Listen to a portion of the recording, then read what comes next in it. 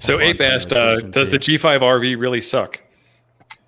And we talked earlier, people were talking in the chat on my stream about old hams bashing younger hams and all kinds of gatekeeping and stuff like that. And I don't want to get too down the rabbit hole of that, but the G5RV antenna does what it's supposed to do, what it was designed to do.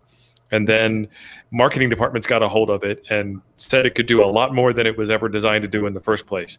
And I had a G5RV. It was put up entirely wrong when I was a brand new ham. And I used a metal flagpole. So the metal flagpole is running parallel to the ladder line. And I've got it 25 feet off the ground. So it's not even high enough to be resonant. And I worked Japan from Wisconsin on 40 meters. So yes, the G5RV is broken. Yeah. Yeah, I have a G5RV too. And I think I agree with Theo, specifically about deployment. It sucks, just like every other antenna does. There's all compromises in everything you do. You get it up high enough and it'll work. The only thing I've ever heard on the G5RV well, I've heard that they work really good on 20 meter and the other bands are so-so. Is the only thing I've been told by. It's a 20-meter antenna. That's a shock. No, aren't they supposed to be multi-band? That was the marketing department thing I was talking about. Yes, I mean, if you put a good enough tuner behind it, it will get on any band you want to put it on. But it was designed by Lewis to be a 20-meter antenna for his small garden. Okay, garden. And that's what the balance feed is for, isn't it? Yeah. The unbalanced feeder for. Sorry. Yeah, no, it's a balanced feed. It's you know, twin lead or ladder line, either way.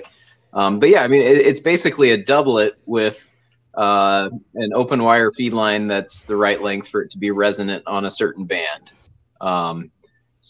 So you know, you can, just like a doublet, you can tune it for other bands, but because it's resonant on one, it's going to be a little more of a struggle to get it on the other bands.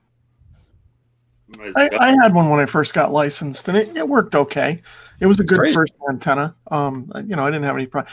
Like T.O. says, I didn't have mine put up right. I didn't have it on a metal pole, but I didn't have it up high enough, and I still made contacts on it. So it's better than no antenna. The best antenna is the one you have in the air. Yeah. I've still got one outside, not upright, and you know, I've got my worked all states and my DXCC off of it. So, and it's literally maybe 18 feet. So. Yeah, and it'll get you on more than one band. So, I mean, you could build a fan dipole or something like that, but at least with the G5RV, it's somewhat compact as well for 80 meters and things. So every time it gets windy, it gets a little bit lower. So